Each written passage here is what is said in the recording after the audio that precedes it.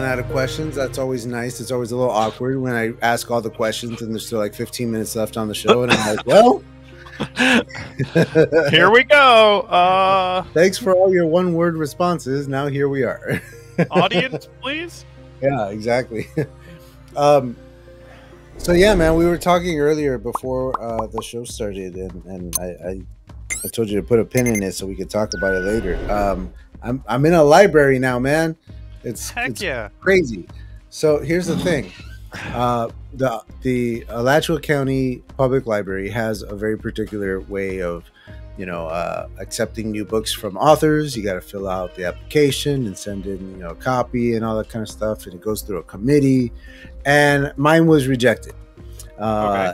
And on the grounds that I don't have a big enough audience. I'm not bringing in an audience of my own yet.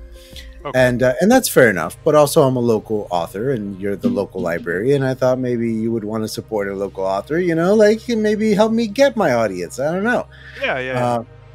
So I was kind of bummed out about it. And I asked, the lady at the desk, the librarian, if there's an appeal process, if there's some way that I could, try to get them to change their mind. And she's like, oh yeah, you can go through this appeal process at this place. And but then she kind of made it understandable that it's unlikely they're going to change their minds. You're going to go through all of this and it's not going to achieve anything. You're going to waste your time and you're going to be bummed out about it.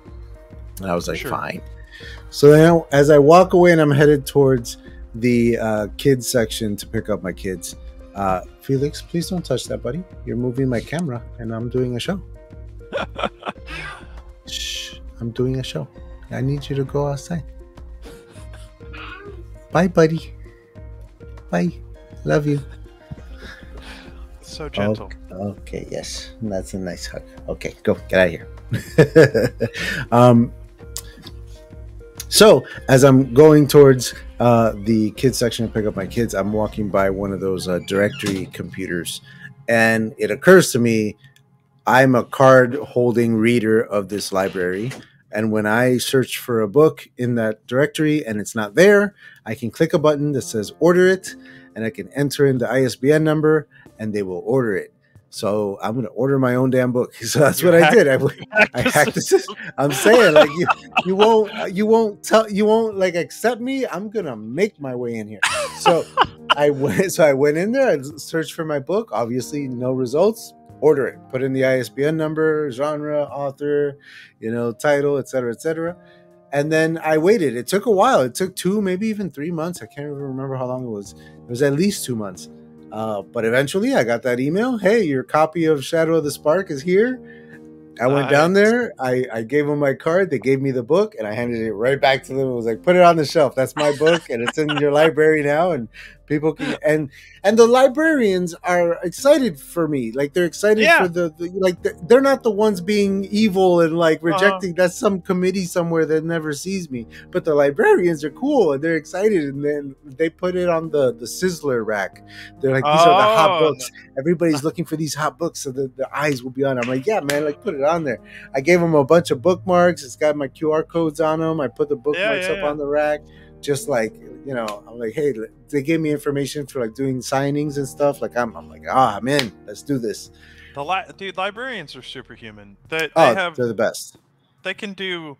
They know things. They know people. It's strange, that people think the public library is kind of a dying place, but if you go there, it's always populated. I mean, if it's in Gainesville, the biggest problem with the library is that because it's such a public space, the homeless go in there seeking shelter and warmth, and that much is understandable. But that's the big detractor from keeping other people out of the library. Is oh, well, I don't want to go down there and deal with that. And I'm like, hey man, free books. Yeah. It's free books. I don't know. I'm going to the library. 100%. Yeah. So there you go, man. That's your little life hack. If you want to get your book into a library, just freaking order it as a reader, and they can't say no. That is. I'm both proud of you and happy for you. Thank you. Yeah. They ordered 2. They ordered 2 copies. You asked for 1. They ordered 2. So heck yeah, worth it. That's awesome. I'll have to see about that. You know, yeah, I've been moving towards the, oh, do I want to contact the local library kind of situation, you know, like, do I want to contact local bookstores? Like, I don't really feel like trying to make it through the Barnes and Noble red tape, but you know, all that stuff. Barnes and Noble, incredibly hard to get into. You got to already have an audience. Books a Million, maybe less so, but I got rejected from them as well. Yeah. I'm on their website though. They'll sell my print books on the website, but they won't put me in the stores. Okay. So yeah, man, it's hard because it's like they expect you to have a huge audience. And I'm like, yeah, but how am I supposed to get it if you don't put my book in your stores? I know. An end cap with a big, red arrow that says "buy this." Like, come on, man, you gotta help out. New release. Yeah, you gotta help a brother out. I have been to a couple of local bookstores. I spoke to one who was very receptive, and she's very much into doing events for local authors, signings, and things like that. But I went in there it was September at the time, maybe, and she's like, dude, this is my busiest month. Like, I don't have time for anything right now. I can't get into it. So I told her that I'd be back, but at least for the time being, I left her a copy of the book. She can check it out on her own time and all that. And she has a lot of local authors represented on her shelves. And she's very picky about the books that she sells in her store. She's like, the cover has to be banging, dude. And I went in there and I looked through it. Every cover was a banger. I was like, yo, you do not have any ugly books in here. She's like, I reject ugly books, man. Like, they're not coming in here. Don't judge a book by its cover. You have to. You have to. That's marketing, bro. There's millions of books published every day. Your cover's got to be popping. Hell yeah. I get compliments on my cover, and I'm always like, God, that's the best money I ever spent. Like, every dime of that was well spent. Oh yeah, no, I mean, your world is so, or like the station kind of concept is so unique that you had to have a hand in it to get anything meaningful across, for sure. Yeah, it's a whole thing. And in writing the sequel, it's been a very interesting challenge because I kind of I did this to myself. Like, I started this genre bender of a series, and now like I have to follow through, and I'm like, man, like, are people gonna be okay with this one not being like a straight up detective joint? Like, it's gonna shift a little bit. It's gonna be a little different. But yeah, I'm with you. It's going to be interesting when I go from 4 to 5. Well, 4 to new 1. I was thinking of doing. I'm considering still to this day doing something very similar with my series, because I had originally planned this trilogy, but now the universe that I've created is big enough to hold more stories in it. And so I was thinking about like how to keep the series going without like going back on my trilogy idea, without like dragging it on too long. And what I came up with was this other project that I had worked on for a long time before and never finished. And it was going to be a graphic novel. That doesn't seem to be the case anymore. I don't think that's going to happen. So I'm considering rolling it into this universe and making it some of the history of this universe. And so the next 3 books would actually be in some ways a prequel, but like yours, it's a huge time jump, different characters, different story, connected by the world, but not connected by the plot. You know what I mean? See, that's my thing. I don't know if this is like a personal quirk or something. I just can't bring myself to, I don't like prequels. Is that weird? I get that. For the most part, I don't like prequels either. I get that. I mean, it's like the whole, some movie came out that's supposed to be the prequel to Hunger Games or something this week, and I was just like, I have no interest. Yeah. What do I care? Like, I know what happened, and I find that to be the biggest problem. Yeah. I know what's going to happen, and I mean, obviously, the best authors can tell you what's going to happen, and it still makes you emotional and whatever. But I don't know. I want to move forward. All of my books for a while are going to be sequential. Yeah. See, I'm with you, man. I'm not big on the whole prequel thing either. Typically, with characters that existed in the original thing, you know, because as you say, you know what's going to happen. You know what happens to them. You know who survives, who dies. Like, you already see where it goes. And more importantly, this was all supposed to be backstory to that story. Now you're making it the story. Like, that's not Yeah. going to work. There's so much about prequels that can go horribly, horribly wrong. There are very, very few that work for me. I think Better Call Saul is maybe one of the Yeah. only examples that I can think of. But even Better Call Saul lost me at one point where I straight up stopped watching the show because of its prequel nature. And it was in season 3, I believe. Yeah. Gus Fring is on the show. And obviously we know what happens with him in Breaking Bad. Mhm, We know what mhm. happens with Mike. We know that he and Mike work very closely together. Spoilers for Breaking Bad. Yeah. We know that they work very closely together in the future of Breaking Bad. So when they meet and they are antagonistic, there is a very like set number of things that you know they're going to say to each other. And because you know they're going to say it and you know who they are in the future, you know how they're going to respond. And that moment happens. They're face to face with each other. It's supposed to be this big, monumentous, epic moment. And of course, Gus says exactly what I knew he was going to say. And Mike said exactly what I knew he was going to say. And I felt so like, oh, I'm bored. Let Yeah. go of everything. This sucks. And I stopped watching it. And I had to go back and get back into Better Call Saul later. And it's the best thing I ever did because that show is incredible. Yeah. But that's the prequel curse. That's the problem Mhm. with prequels. That's why I'm into this whole time jump thing. I understand, you know, that my particular time jump goes into the past. So yes, it is technically a prequel, but it's its own story with a beginning, middle, and end. And the only thing that ties it to the other one is the fact that it's in the same universe. But otherwise, they're completely separate stories.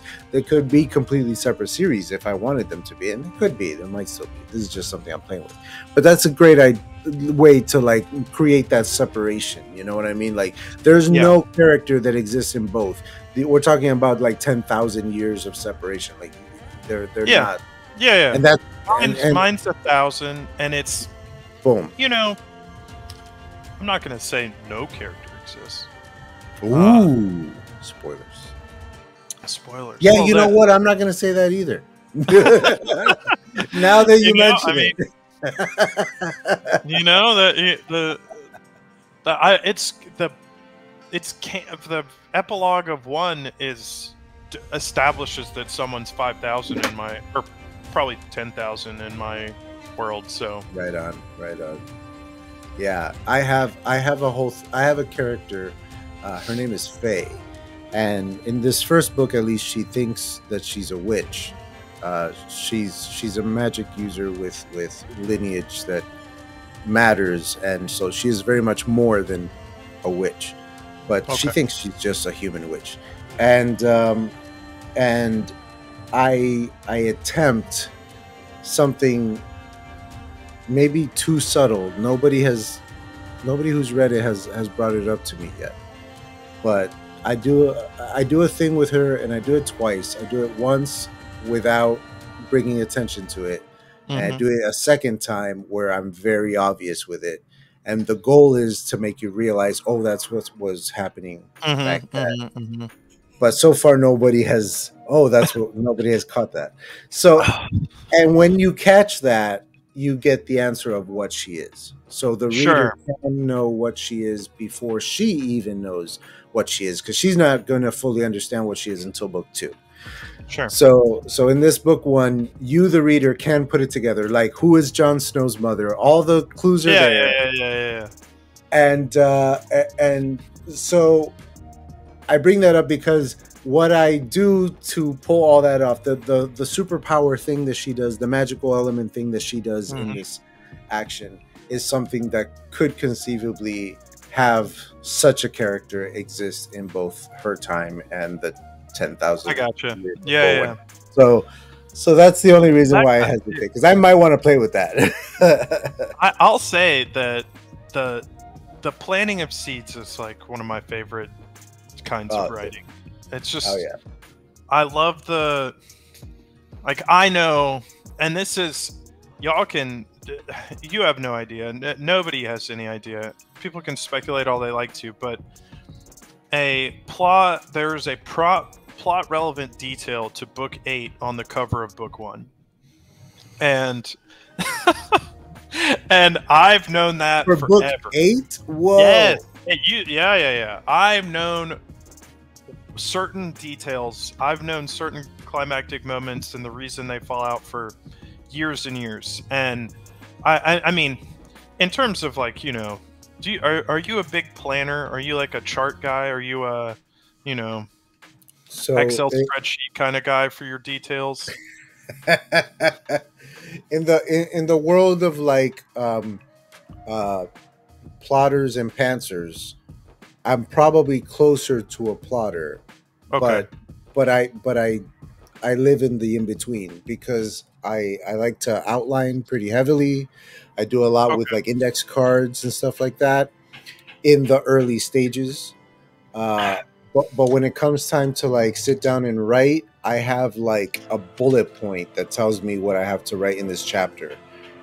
Other than that, I'm making up the chapter as I go along. So within the confines of that bullet point, I can play around and Sure. allow my discovery writing to come up with stuff. But so I need the structure, I need the confines, but then that allows me to be free and creative within. So I'm a little bit of both. I'm a gardener. Sure. Like George Martin. Sure. This is the sum total of all the planning for book 4. Hold on, let me give you a full screener because I can't see that. Oh, whoa. Okay, so that's book 4, you said? That's all of book 4. That's it. Just one sheet of paper. And the back's blank. That's it's not even front and back. No. Just front, handwritten. You know how you talked about like the bullet point for a chapter? Sure. Basically, that's all I write down. Basically, is the bullet points. I go, I want to get to this plot point. I want to get to this beat. I want to get to this moment. Mm-hmm. And then, I mean, I'll tell you, one of the most compelling moments in book 1 is a moment where I wrote myself into a crazy corner because I didn't plan, and I love what happened. So the characters go sequential: 1, 2, 3, 4, 1, 2, 3, 4, right? So 1, 2, 3, 4 happens, 1, 2, 3, 4 happens, and then I planned a 2-year time jump. You know, like progress the story, progress the plot. Let's move forward. Okay. And so I write 1, 2, 3. Well, 4. He was supposed to go home and resume his normal life for a little bit with other complications, right? But his second chapter ended with him captured, being knocked unconscious by people who hate the magic in the world. And he was on a ship in the middle of the ocean with these people, and they found out what he was, and they punched him out. And then I wrote a 2-year time jump for everyone else, and I went, oh, wait. How does he get knocked out on a ship, and then we go to a 2-year time jump? Like, how do we get there? So instead of going home and resuming his life, he woke up in a cage in the jungle. 2 years later, unconscious the entire time. Which is and what happened as a result of all of that was fantastic and led to the climax, which I would not have gotten to if I was a strict plotter. You know what I mean? Like, I never would have had that moment if I didn't have the flexibility. Yeah. That's why I allow that flexibility as well, because, you know, I can go pretty detailed in my outlines, but, you know, like I said, when it comes to writing, I sum everything up into a bullet point and go with that. And that discovery writing will sometimes lead to a situation where I have to go back to the outline and rewrite from there forward so that it'll continue to mesh well, because I've just introduced something that changes everything, you know? Yeah, that definitely happens. You know, that discovery writing is is pretty awesome. But then my favorite thing is to then go, okay, where are the foreplay? Like, I can foreshadow this in this moment and in this moment subtly, so that, like, I know I didn't know this was going to happen originally, but I can now go set up that this was going to happen and make it, you know, like, make it feel like it was plotted. It's those two great quotes, Terry Pratchett and Neil Gaiman. Terry Pratchett said, the first draft, the process of writing the first draft is the process of telling yourself the story. So, like, in other words, don't get too bogged down, man. Like, just get to the end. Like, just tell yourself the story. And then Neil Gaiman goes, and then the act of writing the second draft is the process of making it look like you knew what you were doing all along. Yep.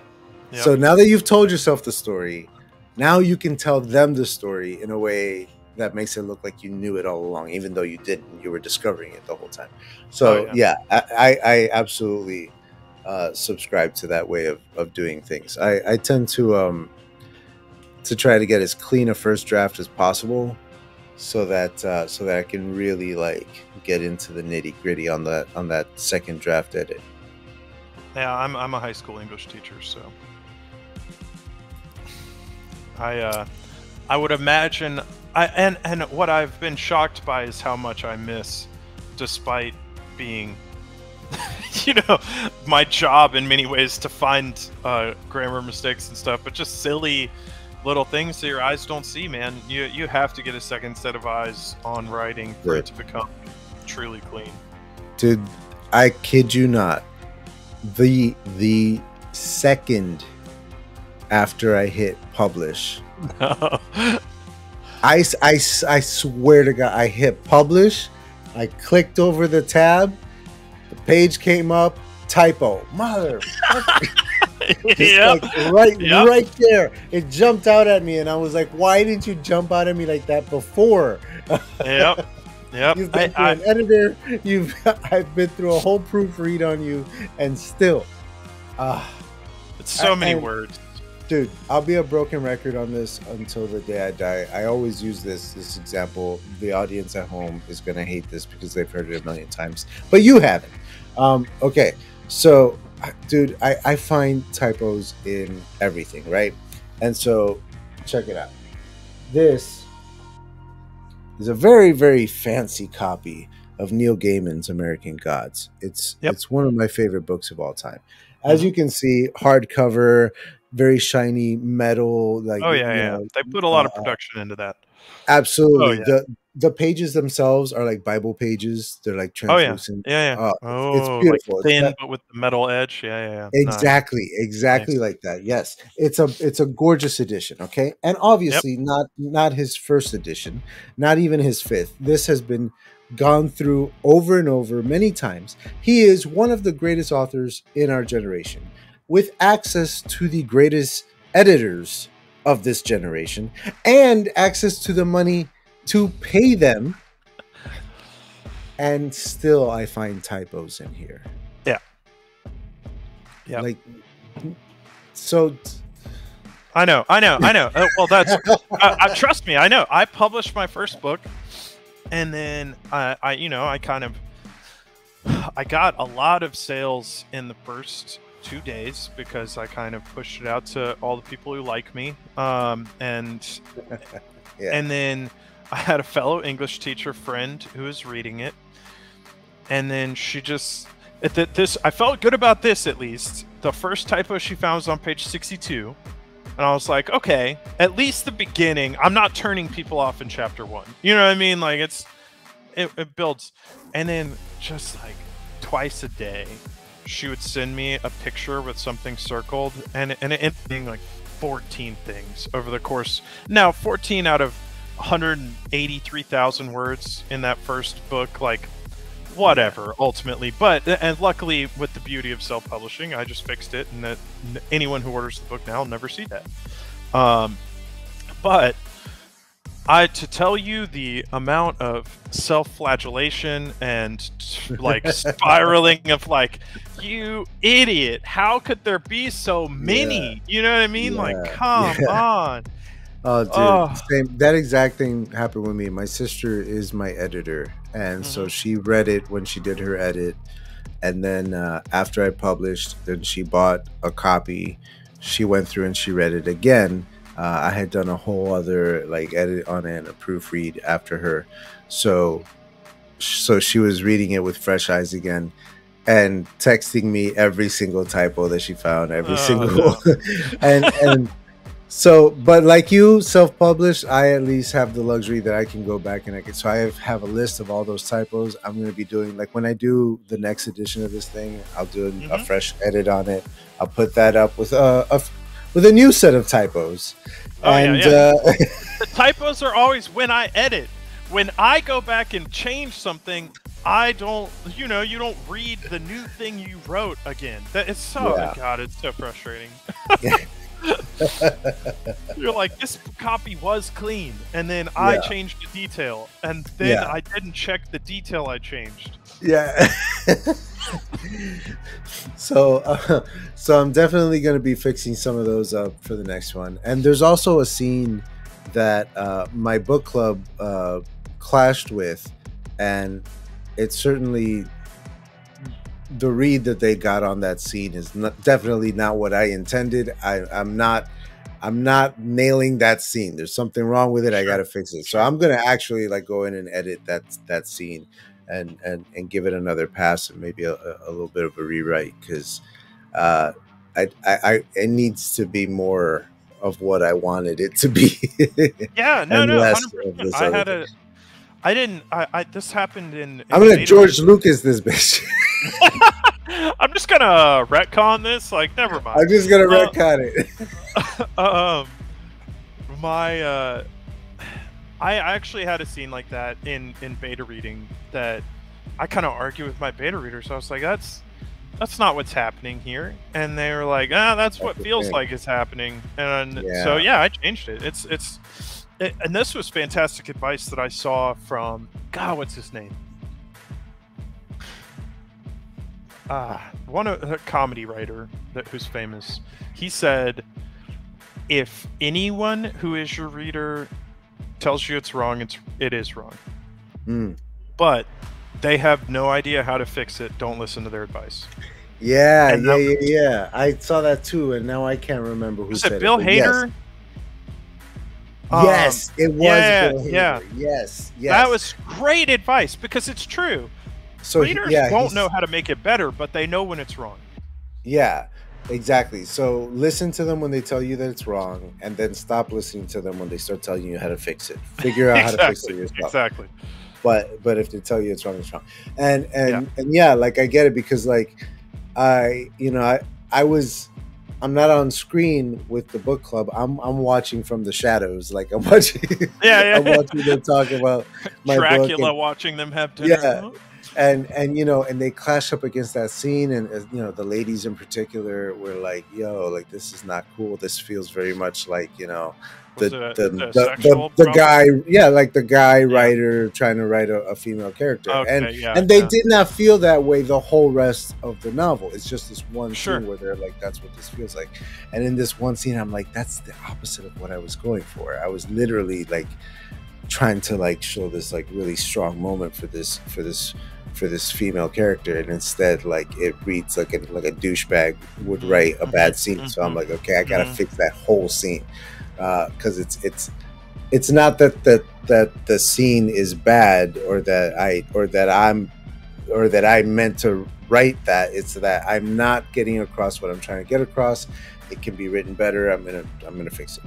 I don't know. Yeah. It's Yeah. No. No. I mean, this whole self-published author thing is it's tricky. it is. It is. Now, I mean, at the same time, I kind of randomly, when I was in college, I took creative writing classes as part of my English major, just like kind of Okay. electives, and the teacher, the professor of the class was Kevin Wilson, who at the time had published one short story collection and was like kind of got some press for it, but wasn't much. Homeboy has like 10 New York Times bestsellers now. He has a movie starring Nicole Kidman and Jason Bateman. Like, he's like a big freaking deal, right? Right on, And man. yeah, his first novel, he was writing it, and that's what became the movie. His first novel, he was writing it while he was teaching us, and he was going through the traditional route. And he said, if I ever have to read this again, I'm gonna run through a wall. Like, I if they send me another list of edits, I'm gonna tell them I'm done, right? Like, because he was on like edition 14, where they would just come back with 50 new things to change, and another guy said the same thing. Like, they said they wanted this book, and then they gave me a list of 212 things to change. And I was like, do you want this book, or do you want something else? You know what I mean? That kind of situation. So we, unfortunately, but fortunately, are the masters of our creation. So we get to make our own mistakes without someone telling us how to make new ones or fix questionable ones. Who knows? So give and a take. Yeah, for sure. Yeah, man. I entered my novel into the self-published science fiction contest. The Hugh Howey one? I don't know if it's the Hugh Howey. It's the third annual. It's the third time that we're doing it. Yeah. So I don't know if that's the same thing. But it's been a really, really wild ride, man, because like all the books are for this first phase are broken up into being allocated to different reader groups, right? These judges groups. Yep. And I didn't understand the process at first. And like each group has been announcing cuts. You know, like we read this book. Well, I didn't understand that we were divided into groups. I thought it was all. So every time that they would announce cuts, I would be like, "Oh, I'm still safe." Like every time I was having this like crazy, like, okay, I'm safe. And then come to find out, like, no, man, like you're just in this one group, and they haven't updated at all. You have no idea where you stand. And then it was like, you know, so it's been a roller coaster of emotions. And then that group started finally posting their cuts, and they've posted 2 rounds of cuts already, and I'm still safe. So I'm just like, oh my god. And they're announcing quarterfinalists soon, and I'm just like, I'm a mess over here, dude. I'm a mess. I did the fantasy one as well. There's one, so Mark Lawrence does the fantasy one, and I'm pretty sure Hugh Howey modeled his after Mark Lawrence. The fantasy one's been around for 9 years, and so I think that I believe it's Hugh Howey because he started out self-published. Did you read his stuff? Silo? I think so. Those are Hugh Howey. Those are the crazy. name definitely rings a bell. Hugh Howey. Like I can. It's kind the of see first it one's called like Silo, and it's about these people who have lived for generations. Yeah. Underground it's a show silo or something now, right? It's about to be a show. Yeah, he started out as a author, so he's kind of doing this to honor. So I did the same thing, and I will say, I am very disappointed with the time given to my book after all of this. So for example, right, in the fantasy contest, in the fantasy contest, I had a blogger, whatever, who was in control of our section, and she was reading them all and like making cuts and whatever. And when it came time for mine, she like posted a little YouTube video, and basically I think she read 10 pages, including skipping the prologue. I think she read 10 pages. What took umbrage with the fact that one of the characters was described as overweight, and then somebody dies on like page 14, totally unreferenced, like clearly ignorant of the, like they were like, and there's this weird part where we go into this character's backstory, and ultimately it's because I'm setting up that they're literally about to die, so I want you to vaguely care before they die. But like Didn't even make it to the death. So I got 10 pages skipping the prologue, and then a no. And that was just kind of disappointing because I thought this was, you know, an official freaking contest where I'm gonna get a good look, right? Like at least like 20% of the book, you know, like some kind of chunk before you. That's apparently a rule with our judges at the Sci-Fi contest, is that they have to read at least 20% of the book before they can reject it. Well, at least 20%. That did not happen, and that's just for this whole first round of cuts, and then on the next round with the quarterfinalists, I think starting there they have to read the entire thing. Yeah. No, I mean that was it was just my experience, but I was just like, man, I don't even feel bad getting cut. Wow. I feel bad that you didn't read it. You know what I mean? Yeah. Like you signed on to read these. Yeah. Why didn't you read it? So that was unfortunate, but I wish you all the luck, man. You know, dude, it's a marketing thing. You know, I can slap a sticker on this thing, and you know, it's I don't know. I think it's a marketing thing more than anything else. You know, if I'm even if I'm a quarter finalist, like I got bragging rights. Like, oh yeah, no, that's serious business. No, I mean, I think go for the clout. You gotta hope that your readers are the people who got assigned your book, you know? Exactly. Yeah. Well, you know, it being a sci-fi contest, you know, what I'm doing is I'm reading every review that they post of every book that they cut, and I'm reading the ones that they have marked as safe for now, because they have a few that they've done that too. But I'm reading the ones where they cut, and I'm looking at their biggest complaints, their biggest, you know, the things that they take off points, like the ones that I see every time. Sure. And those things that they're looking for are the things that I feel very confident about in my book. The dialogue, the characters, you know, their voices, like the things that make you believe the book. That's what they're looking for, and I feel very confident in the way that I wrote these characters and their voices and the dialogue and all that stuff. So I don't know, like I'm feeling good about it. Like I don't want to get my hopes up. Like I'm expecting to be cut before the quarterfinal. I don't expect to make it to them. I think there's one more round of cuts in my group before they officially announce the quarterfinalists. So I don't know. I just feel pretty good because I'm like, I got good dialogue. Yeah. No, I think I can keep their attention, you know. More than makes me mad about getting cut in the writing, you know what made me really mad is they didn't put mine into the book cover contest. The same person that got to choose.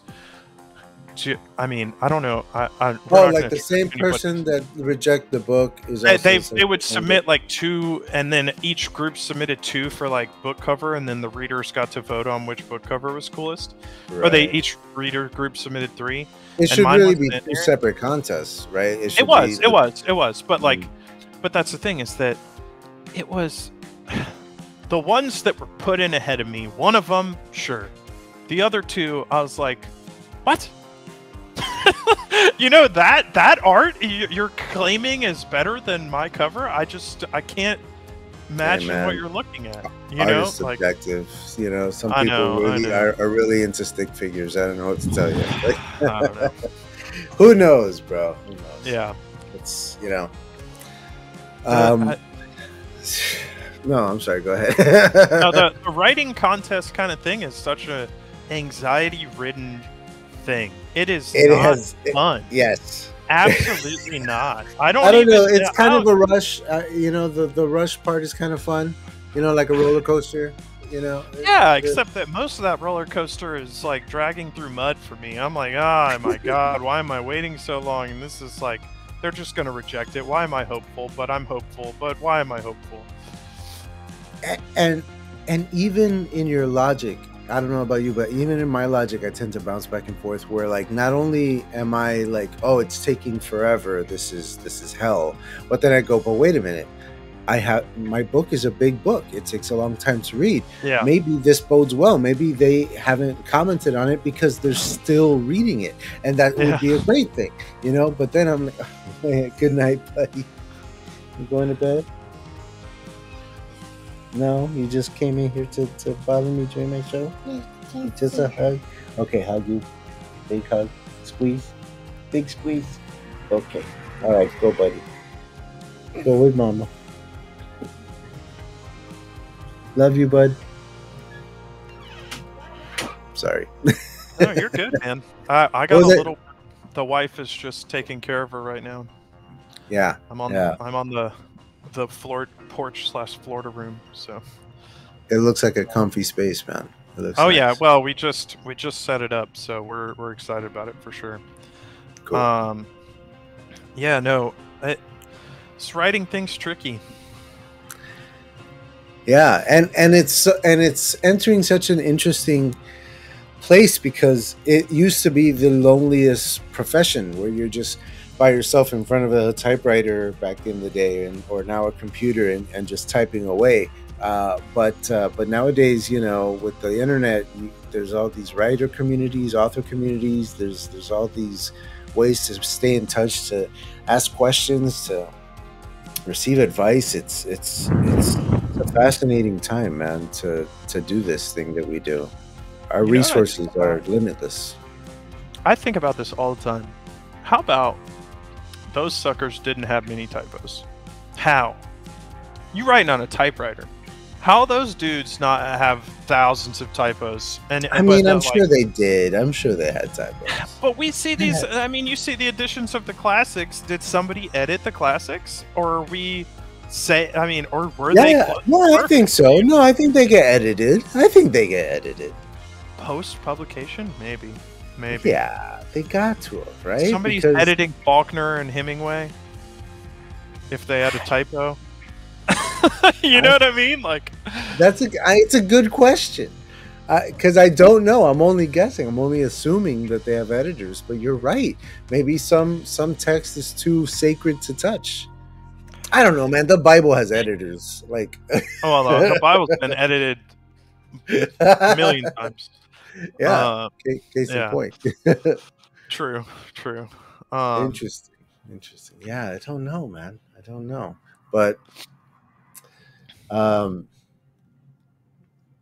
What are your inspirations, out of curiosity? Since you ask the questions a lot, I assume at some point in the video you've answered them, but very rarely do they get flipped on me, so I appreciate that. Thank you. Yeah. Where the inspiration for this series came from? Yeah. So this series is the result of many different courseless ideas that I've had over the years, where like I have a clear idea of a character but no story for them to live through, or I have a clear idea for a world but no characters to live in it, and etc. So like different pieces of the puzzle that I have different pieces of those puzzles for countless other worlds and countless other books that may or may never get written, who knows. But this one was just a bunch that just kind of finally the puzzle pieces came together. There's a couple different like starting points to this thing. Ultimately, the novel came about because I wrote this short story. I wrote this short story because I had a pretty profound mushroom trip that changed me as a person. That'll do it. That'll do it. Yep. Yeah, and I needed to share that trip with people, but I don't like writing about myself.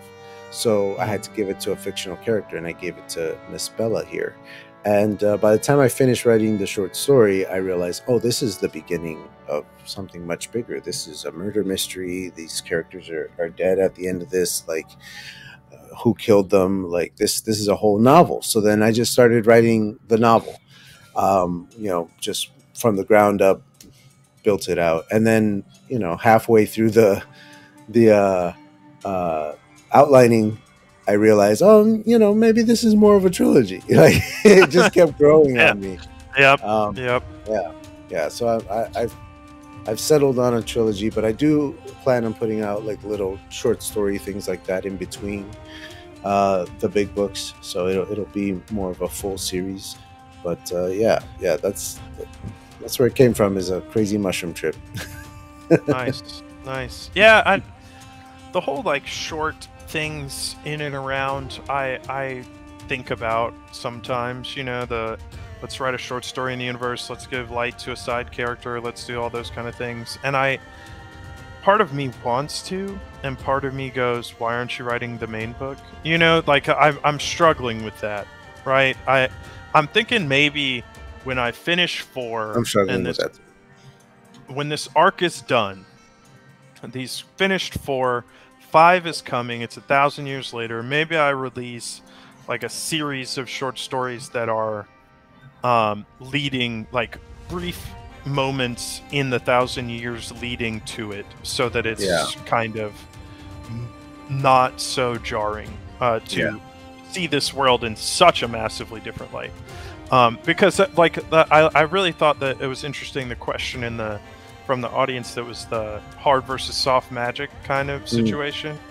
The magic will be much harder then, for reasons that are massive spoilers and no one knows. So, but the magic will be much harder then, and so that it's going to be a very interesting shift from people who are used to this kind of, these people who are doing what they can with their imagination, their creativity, to, oh, this is studied, this is an art, we know what we're capable of, we know what you're capable of, let's, like, I can train you to do X, but ultimately, you know, like that kind of thing is going to be very different as we move forward. You know, it's interesting with those short stories in between, like you're talking about, because on the one hand, for example, I plan on having a time jump between book 1 and book 2, because even though it is a trilogy and it is a series, I want anybody to randomly pick up book 2 and dive into it and be okay. Because even if you do that, there's already a time jump, so there's already a separation between that and what came before it. It already stands on its own. Okay. And then obviously, if you read the first one, obviously things will make a lot more sense. If you haven't, though, like, it should still make sense as a story. You should still follow these characters on this adventure, and it should all still make sense. So that's part of the goal with the time jump too, is having enough of a separation between each novel, so that such a thing would be possible. But then I'm going and I'm like, oh, you know, I'm going to write some short stories in between. Well, then that undoes the whole time jump thing, because now the story's in between, you know. So I'm wrestling with that too, man, and I'm using NaNoWriMo to write these 5 short stories. In the end, I might only get 3 done because I'm so far behind, but the goal was 5 short stories, 10,000 words each, 50,000 words. Boom, NaNoWriMo. In November. Calm down, guys. While changing my job to a whole new career that I've never done before. It was bad timing. I wanted to give it a try. Give yourself the grace of, I mean, come on, dude. If you're breaking 1,000 words a day, this better be your full-time job. Yeah, I'm saying. You know what I mean? Like, I can justify 1,000 words. You know, like 45 minutes to an hour and a half. Like, I sit down, I bang it out. I don't care if it sucks, and I'll come back and edit it later. Whatever. But once you get beyond that, you're looking at like a 3-hour commitment. What are we doing? You know, like if this is kind of a lot if you're going beyond like roughly 1,000 words. And you know, I think that's the idea of like focusing it on just 1 month. It's like, you know, it's a binge. It's a, you know, let's go now. It's, you know, pull all-nighters. So and that's probably the only way that I'm going to make it to at least the 3 out of the 5. Is on Thanksgiving. I'm going to be alone on Thanksgiving. My wife is taking the kids to her sister's in Tampa for Thanksgiving. and I normally work Thanksgiving, but in this new job I don't. So I'm staying home and I'm writing all day long, and I'm just gonna bang out as many words as possible and get as much of this done on that day. One last hurrah before November's over. But ultimately, at the end of the day, it's not the next novel, and I just want to get this done and over with so that I can start the next novel, because I have been like messing with ideas and plot outline stuff and just things on the peripheral. Like, I haven't dove in yet, but I'm getting excited about it. I think I know what I'm doing with it, so I can't wait to dive in, man. You're 4 books in now. You're working on the 5th, or you're going to be working on the 4th? I am working on the 4th. 76,000 words into the 4th. And I published the 3rd in May, so I don't feel too bad about being 76,000. Let me ask you this. You're writing book 4. You have written 4 books. You have become a better and better writer with each book. How do you feel about your book 1? I currently feel that I haven't read it in a couple of years, and I'm about to, when 4's first draft is finished, I'm gonna read all 4 and make sure. My biggest thing is I want to make sure I didn't drop any threads, make sure I didn't, the seeds that are planted for this arc need to be brought to fruition, and I want to make sure I did that. In terms of my writing, I know that 1 was a little weird because it was written in bits and pieces over a decade, right? Like, it was written to be 1 character's perspective, and then it became 4, and then I had to adjust this and adjust that and try and, like, I've changed as a human. I changed as a writer. It's the first pancake, right? It's the one that you taught. My problem with it is that it's currently my foot forward. You know what I mean? You have to buy into 1, and everybody says 2 and 3 are better. You know what I mean? But I don't really. I am so deliberate in the seeds and all that kind of stuff that it feels weird to edit. I don't know. It's one of those things. Well, here's the thing. Everybody knows that your first novel is your worst. Everybody knows that. Every author knows it. Your first novel is your worst. And even if it's great, you could have a great first novel. It will always be your worst because you're only going to get better. Okay, cool. That's why they tell us not to make your first novel a part of a series. Your first novel should always be a standalone, because you're going to want to be able to distance yourself from it. And then I didn't listen, and you didn't listen, and nobody ever listens, and we make our first novel part of a series. And then you learn that books 2, 3, and onward are there to sell book 1. Because if anyone picks up book 2 and goes, oh, this looks good. Oh, wait, there's a number 2 on this spine. I got to start at number 1. And then they go back and they start at 1. And move on to 2 and 3 and 4, etc. Somebody picks up number 4. Oh, I got to start at 1. They go to 1 and they pick up 2 and 3 because they know they want to read book 4. That's how you sell them. Okay, cool. But your first book is your worst. I know. Well, that's the thing, right? You know how you're talking about how you wanted to write it such that someone could pick up 2 and it would be kind of its own thing. Well, I am excited to try to draw fresh readers with the 2nd arc, where there's a new book. You know, there's a new book 1. Completed series you can go back to, but there's a new book 1 that is very different. Like, will there be references to events that happened 1,000 years ago? Absolutely. Will it cost you to have not encountered them? No, you'll just lose a little bit of the enjoyment of people who went, oh, you know, those kind of moments. So yeah, I'm super, I honestly, it's depressing. I'm more excited to write 5 than I am to write 4. Nobody saw that. And the, like so, and I'm not, and I think it's because I've finished the creative process of 4, and now it's just writing. And I have so much creativity towards 5, but like, and it's not that I don't want to write 4; it's that I know what's going to happen in 4. I'm done with 4 mentally. creatively.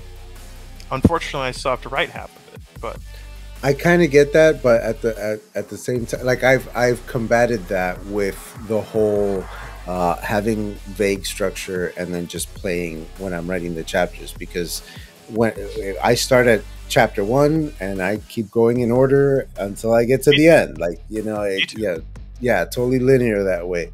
And even if the chapters themselves might jump around a little bit in time, like I'm writing them in order.